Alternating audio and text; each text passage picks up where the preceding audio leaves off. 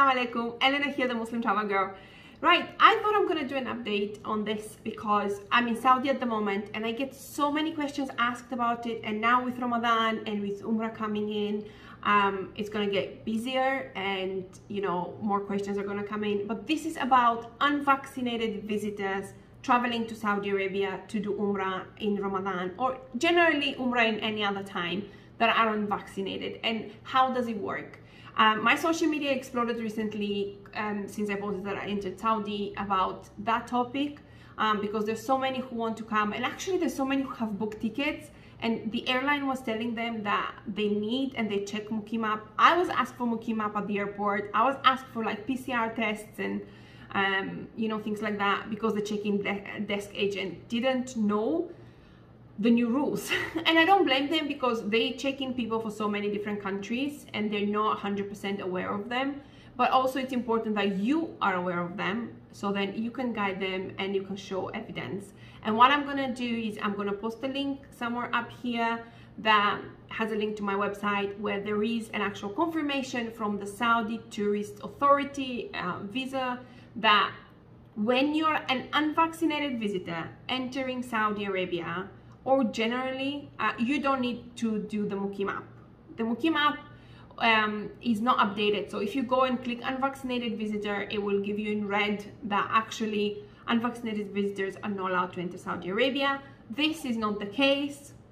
You can enter Saudi Arabia. You do not need a Mukimap. You definitely need a visa, and I would recommend you actually do your visa. Your visa doesn't ask you for vaccination, so I would say 100% do your visa and make sure that you're covered there, because sometimes you can get rejected for a visa even if you haven't done anything. So make sure you have your visa before you book any tickets and any flights, just because now they're super expensive with Ramadan and everything, and the crowds and everything is basically pre-Ramadan. And the cost as well is it's pre-COVID, not pre-Ramadan. It's basically pre-COVID.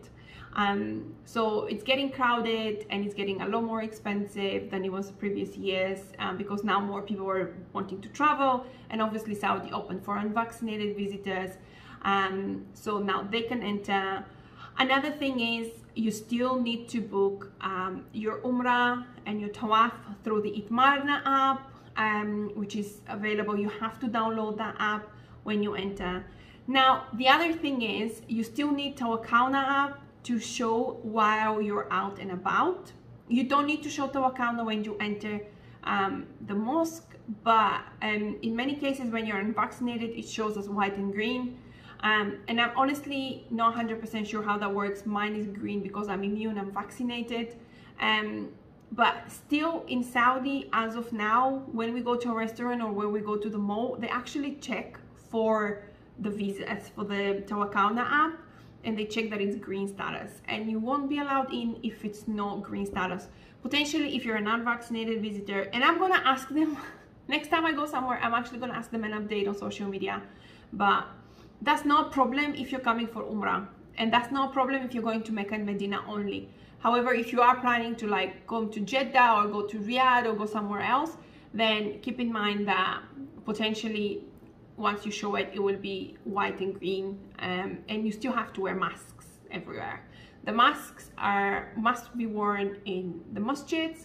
The masks must be worn everywhere, unless you're walking outside kind of thing, but it's still a requirement. I know, for example, in the UK, we haven't been wearing masks for months and kind of feels weird going back and putting masks on, but you do have to wear masks here.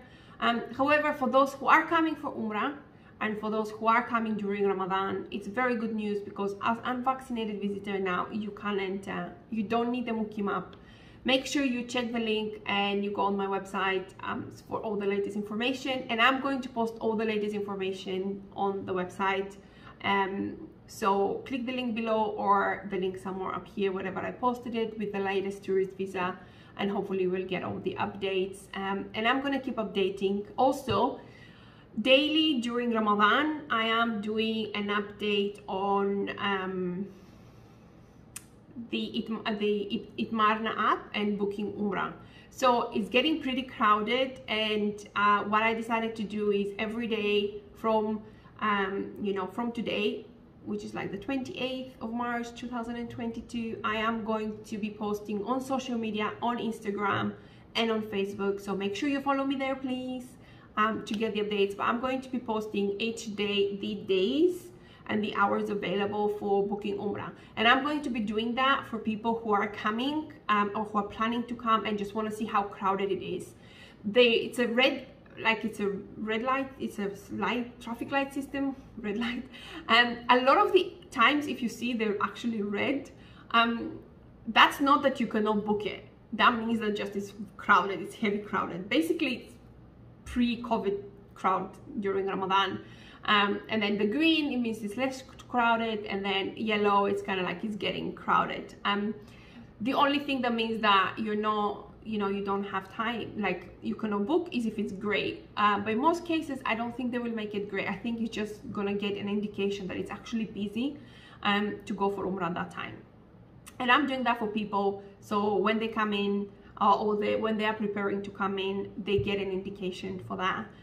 If you want me to post for Tawaf, or if you want me to post for Rauda, let me know and I can do that as well. But at the moment, I'm just posting for Umrah, inshallah. And I'm going to do that on Instagram and Facebook. So make sure you follow me there. Also, make sure you subscribe to my channel and watch some of the other videos I have on Umrah. I have a step-by-step process of like how to download the Tawakkal 90 Smart apps that you have to do once you enter Saudi Arabia to make sure that they work for you. But that's on another video, and hopefully it will come up on the player.